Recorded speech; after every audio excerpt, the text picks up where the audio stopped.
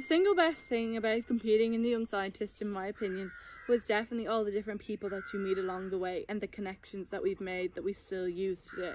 I think we also, like, after coming out of the Young Scientist, it had such a good reputation that it really helped us propel into the business world even faster, just because of the reputation that everybody has, and everybody has such respect for the Young Scientist.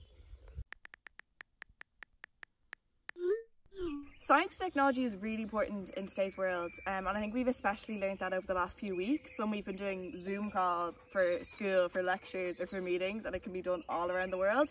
And I think just connecting all around the world is so important, and we can see that with technology today, in today's world especially.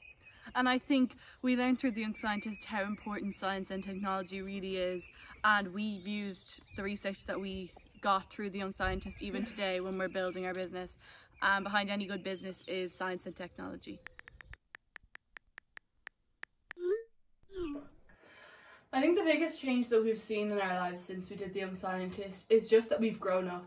When we started, we were only 13 and 14, and so were a lot of the people that we've met and that we still keep in contact today. Like, a lot of the past winners and past participants were all in secondary school. And just as we've grown up, it's so interesting to see that we still have the connections and to see how many people have actually gone into a career of science or technology after the Young Scientist. Yeah, I think it's really interesting as well because, like, we from Young Scientists have come out with a really good business that's doing really well at the moment, and it's obviously given us huge opportunities.